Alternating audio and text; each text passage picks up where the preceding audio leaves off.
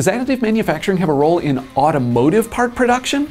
We talked to one of the major automakers about that, and we look at a production part that they're making additively on this episode of the Cool Parts Show.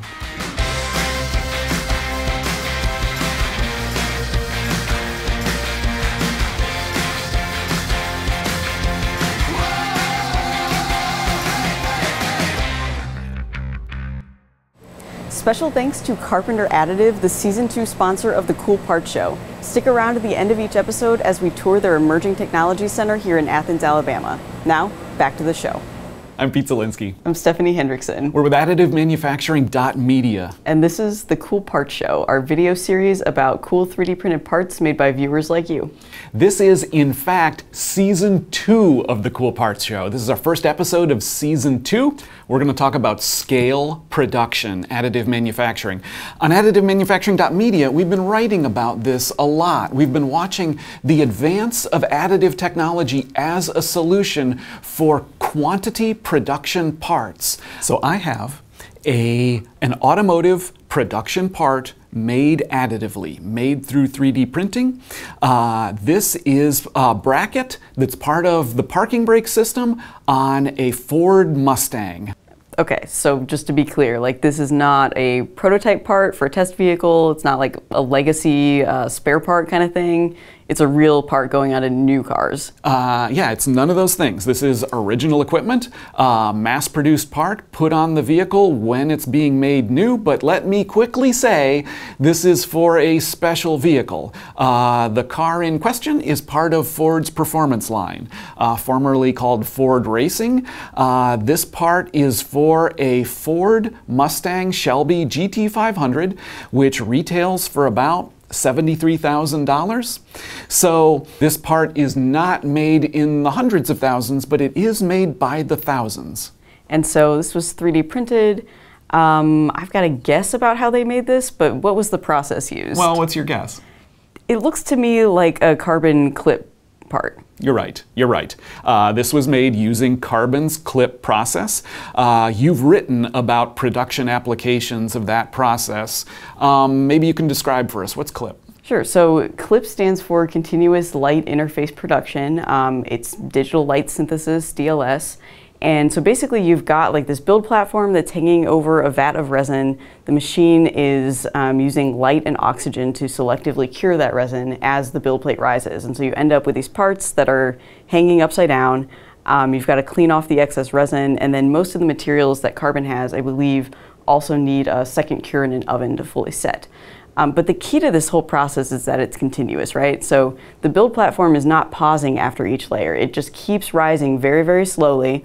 And so you end up with these parts that are supposed to be isotropic, same strength in all different directions, and they don't have the same kind of layer lines that you would see on like an FDM part. And that's kind of what tipped me off. Like you don't see like really clear layer lines in this part. Yeah, that's right. So I'm with you on the process, but why is Ford using clip to make this bracket? There are a few advantages of making this part additively. In the past, the comparable version of this part would have been made of metal and would have been stamped. And to do stamping, you need a tool. Additive manufacturing is a way to eliminate that tooling investment, just start making parts without any tooling. Additive also let them use plastic for this part. It created a practical way to use plastic, and that has resulted in a lighter part. This is about 40% lighter than the comparable part on another car. And that comparable part on other cars, it comes in a left and right hand version. But complexity is much easier to do in additive, and what it let Ford do in the case of this part is make an ambidextrous version of the part. So there's no left-right hand anymore. The same part could go in either orientation and work either way. Okay, so those are a lot of really good reasons to use clip, but I guess what I'm kind of asking is, like, Ford knows how to make this part with metal stamping, so why would they go to 3D printing? Why a totally different manufacturing process? Ford wants to start learning lessons about additive that it can apply as it does more and more parts additively. It wants to get ready for the arrival of this technology. Ford wants to kind of push some parts into being produced additively so it can start to do that learning, start to rise up that learning curve. Ellen Lee is one of the leaders at Ford in thinking about how the company can use additive. She talks about the design freedom that was used to create this part and kind of the development process that went into this. The biggest advantage to using additive manufacturing was that we were able to address a relatively low volume production part with a cost avoidance that came from tooling. So we're able to have a very good value proposition while also learning how to design for additive manufacturing. We fully embrace the ability to do these quick iterations during the design and validation steps. We had a total of 19 different design iterations, going from the handed part to the ambidextrous part, and then addressing all of the different failures that we encountered along the validation process. So interestingly, during the validation process of this, we had it on a test car on the track. It actually cracked. We were able to remove the part, understand what the failure mode was, and then redesign the part and have it back on the vehicle with the new design printed in the next day. So that's a big change. The design process is fast. There's no tooling. So changing some detail of the design doesn't require any kind of hardware change. They just change the model and print a different version. They've got a new idea about how the shape of the part should be, even a subtle change. They just keep iterating, more and more new versions of this part till they get it exactly the way that they want it. The design cycle moves that nimbly, that fast. Right, so Ellen's team has seen all of these benefits with 3D printing in the design process. But let's get back to production, because the ultimate point is not just to design it better, design it faster, but to mass produce it with 3D printing, right? So that's right. It's a production part. It's got to get into production. Harold Sears at Ford is part of the team that brought this part into production. The team here does an awful lot of prototype work. So we support vehicle development, new engineering concepts by supplying them prototypes in thousands a year. So when it came time to do this, because we're really just developing the process, but we have to act like we're in a full high volume production. So many of our operators were a little bit shocked when they were suddenly handed a build schedule that said they needed to build X amount of parts over the next couple of days, and this is how they were going to do it. It's a new environment for everybody to start talking about how we do production with these types of systems. We take the questions from volume production. For example, a tool goes through a process that we refer to as PPAP. PPAP is a process to prove out a production tool is capable of consistently building the same part over and over.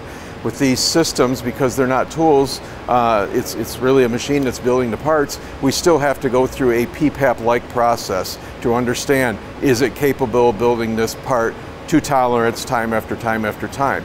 So we learned things about machine-to-machine variation. We learned about placement within the build volume, and that a part that's built in the corner may not be quite the same as a part that's built in the middle, and how do we compensate for that. And just the full process from the beginning all the way to the end when the finished part is packed into a box and shipped to the plant.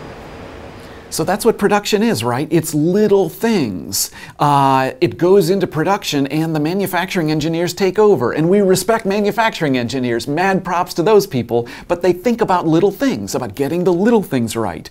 Detail after detail, process consistency in every little aspect of the process, getting all the details right and worked out so that part after part after part after part comes out exactly the same way. That's what production is. Okay, and so this part is being produced right now just in limited quantities, thousands of parts, but I imagine the lessons they're learning about design and manufacturing could be applied to lots of different parts going forward. Yeah, so right now this is being made by the thousands for Ford's performance line. Additive technology advances. It makes its next advance soon, and maybe it becomes a candidate for parts on luxury vehicles, larger quantities still. And then from there, at some point in the future, I think not too many years in the future, the technology has advanced to the point in terms of the cost effectiveness, in terms of the production speed, that maybe it is a solution for some parts, certain parts, that are on Ford's most popular cars. Okay, so I think I got this. This is a 3D printed bracket made with the carbon clip process. It is for the parking brake system of a Ford Mustang. And this is a plastic part replacing a sheet metal part that used to have to be made with a process that involved tooling. And so switching to plastic allowed them to save 40% of the weight of this part and also implement some design changes so that instead of the right and left hand version, there's just this one ambidextrous bracket that can go on either side of the car. So right now, being made in limited quantities, thousands of parts, but the lessons that Ford has been learning about design and production through 3D printing could be applied to greater quantities and broader product lines in the future. Well said. That's a wrap. Thanks for watching the Cool Parts Show. Keep watching. We've got a lot more episodes for Season 2 coming. If you want to tell us about your cool 3D printed part, email us, coolparts@additivemanufacturing.media. Thanks for watching. Don't forget to subscribe. We're here at Carpenter Additive's Emerging Technology Center in Athens, Alabama. You might know Carpenter as a supplier of metal powder for additive manufacturing, but this facility is actually set up for production. They have everything here to take something from powder all the way to 3D printed part. That means that in addition to developing, atomizing, sieving, and shipping powder, Carpenter is also 3D printing production parts, using the powder bed fusion systems that you see behind me. But their materials expertise plays a role here too, because with additive, the better you understand the state of the powder going into the machine, the better you can control the output. So powder life is a end-to-end process to monitor and manage the condition of your powder at every step. It takes the powder from the atomization all the way through into the additive manufacturing and through the recycling or the reuse process of that powder. And what it does is it makes sure that we have statistical process controls at each point that are being logged digitally. And at the same time, it gives us tools such as hoppers that allow us to keep our hands off and make it safe, economical, and risk-free to use powder in additive. So the smart hoppers work by a sensor inside them which is monitoring the temperature, the humidity, the mass or the weight of powder that's in the hopper, and also the oxygen content in the environment inside. Those properties in the environment can really affect how your material flows in an additive manufacturing machine, meaning that you can get powder characteristics which impact your final part properties.